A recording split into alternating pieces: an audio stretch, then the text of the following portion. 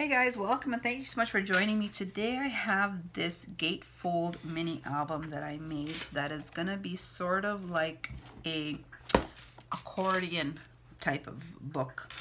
And so let me show you what I did. I duct taped this, which I really didn't like because of the duct tape itself, but it holds the book pretty well together.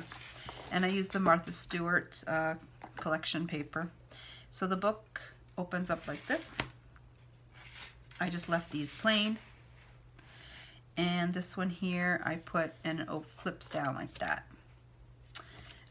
Because of the thickness of it, when you fill it up with pictures, it'll be more full than what it is, so it'll close better. I did not put a closure on this. I just, closing it right now with the elastic band until I can get a closure for it. So that folds down, and then this opens up like this, and this opens up like that. And I used this kind of a ribbon thing that I got at I think at dollar store. So I used it as a pocket, so you could put like pictures in there. And then this opens up on this side like that, and I put a belly band here, so you could tuck photos in there too. And then this one opens up like this, and then it closes and closes, and it opens up like this.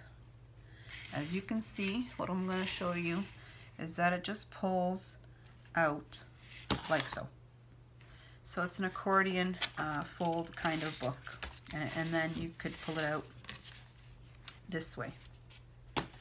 So let's show you this side here. It's so big I can't get all of it on screen, but you saw that side already. And then right here is a little pocket, so you could just tuck it back in there. And then here I put this in here. It just opens up like so.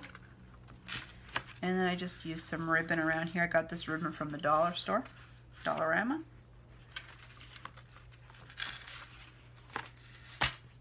I don't know how this goes, like that. And that's the front cover of the book. So that folds like that, and then this side pulls out like so. So we already seen this one. And then this I just left blank like that. And it still opens up like this. And then here you have that tuck spot here for the pocket. And here is the cover.